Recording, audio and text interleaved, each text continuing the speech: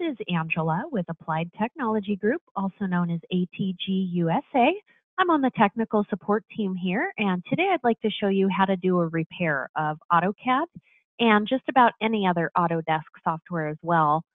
Repair is one of the first steps that we do if AutoCAD has started behaving in unexpected ways, such as throwing frequent error messages or performance issues would be two really good examples.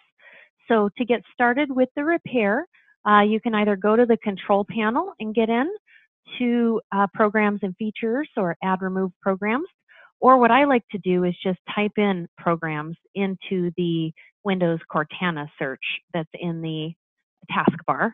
So when you find programs and features or apps and features or add or remove programs, go ahead and click any one of those. They'll all get you in. It just depends on which operating system you're using.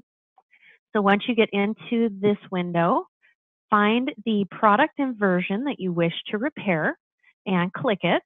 If you have a button that says modify or change, go ahead and click on that.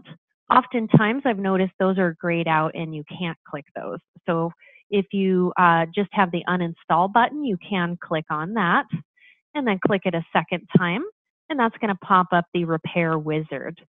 If you get a pop-up from Windows asking if it's okay to make changes to your computer, go ahead and say yes to that.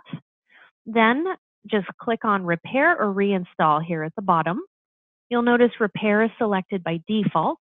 If it's not for some reason, you can go ahead and click on it and then just click repair one more time here at the bottom. Then you'll see the progress bar here, letting you know what the status is. It only takes a second to run this repair process. And when it's done, you'll get a button that says finish. And so once it's done, we'll click finish, and then we can open AutoCAD, and hopefully that will have resolved the issue. So here we go. It says we've successfully repaired the product AutoCAD 2020. So I'll just hit finish, and that is literally all you have to do to repair Autodesk software. Thank you for watching.